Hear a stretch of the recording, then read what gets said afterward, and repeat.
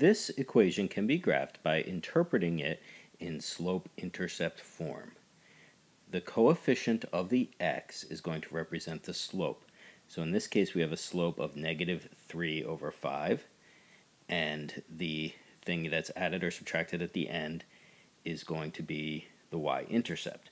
Because we're subtracting 2, that means our y-intercept is at -2, and therefore our graph actually goes through -2 on the y-axis right here. The slope of -3/5 tells us how we change from this point. Remember, slope is change in the y value over change in the x.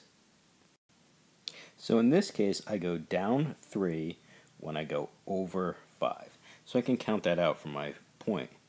To get to my next point, I go down 1, 2, 3, and over 1, 2, 3, 4, 5. I get the next point on the graph.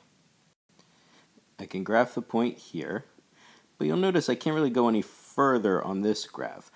But what I can do is go in the opposite direction.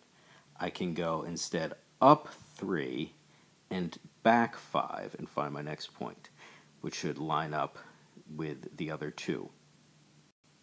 And now that I have 3 points on the line, I can just draw a line through them and put arrows at the ends. So overall, the graph is going to look something like this. And remember that we can interpret this as the set of all ordered pairs, all x and y values, which make my original equation up here true. So any ordered pair I find on here, if I plug in the x and the y, it should result in a true equal statement.